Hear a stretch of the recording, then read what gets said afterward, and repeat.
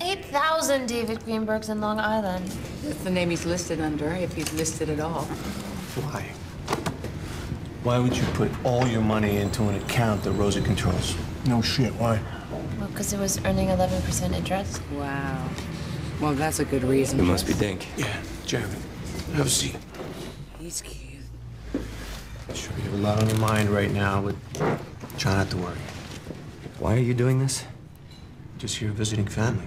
You already got a felony conviction. If this thing doesn't go down nicely and you're anywhere nearby, you're gonna go to prison for a lot longer than we would. Well, then let's just stop. Let's just give up right now. Anyway, we can't even find Dave Greenberg. We went I know where Greenberg is. What? You do? Let me see. Let me see. Massive. How did you... I have access to a government website at work, and I can get in a lot of trouble for showing you this. But that's Greenberg.